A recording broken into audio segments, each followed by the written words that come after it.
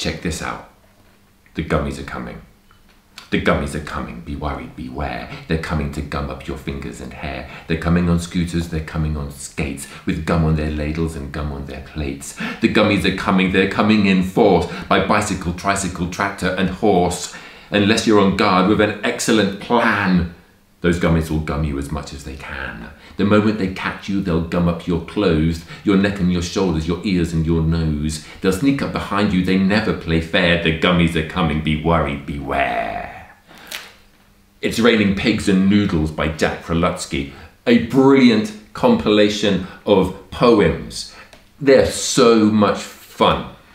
There's The Gummies Are Coming, worm puree, oh hooray, you're the dish that makes my day. Sing a merry roundelay, worm puree, hooray.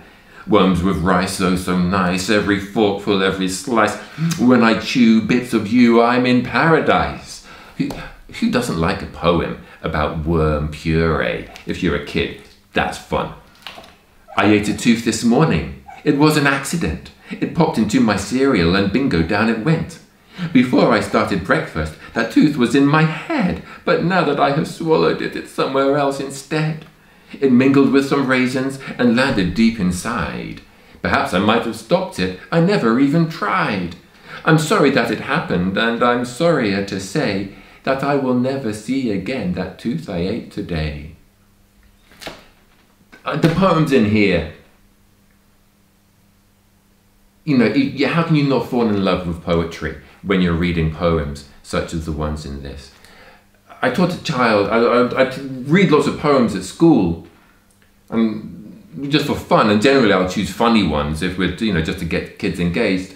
And a child put their hand up and said, Mr. Walker, I didn't know poems could be funny. And I thought, my heart sank. He was 8 years old.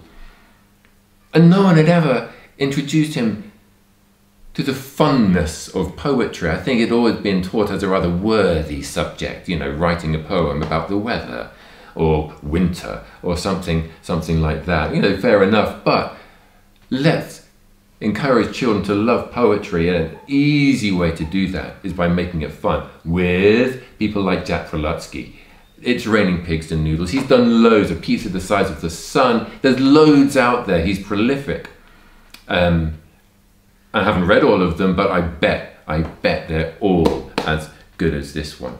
It's fab. Funny little illustrations too by James Stevenson.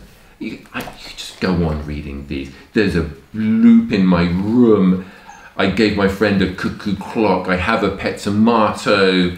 Oh, if I could be a frog. Oh, my mother gave me candy. Butterflies, you puzzle me. I'm roaring like a lion. How about Titanic Timmy Tinkle Tunes? You know, who doesn't want to read Titanic Timmy Tinkle Tunes? Titanic Timmy Tinkle Tunes is such a giant fellow that when he plays the violin, he has to use a cello. Ha ha! Brilliant fun. There we go. It's Raining Pigs and Noodles by Jack Prelutsky. Bye for now. Have fun. Cheerio.